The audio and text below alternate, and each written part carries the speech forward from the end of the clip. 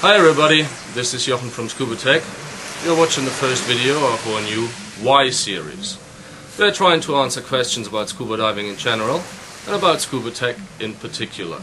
So if you've got any questions, post them right here and we're trying to answer them as quick as possible. Today we want to discuss why we dive nitrox. First of all, what is nitrox? In nitrox we increase the oxygen level for our breathing gas.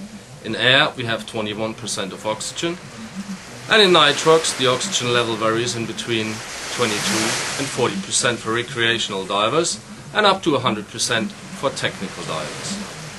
In this session we only want to have a look at recreational nitrox. By increasing the oxygen level in our gas we automatically reduce the nitrogen level. This gives us two significant advantages compared to air. First, we reduce the risk of decompression sickness if we apply our air no decompression limits, and second, we can use nitrox to extend our bottom time, especially here in Grenada, where we've got loads of wrecks around 30 meters, 100 feet. We use nitrox to almost double our no decompression limits.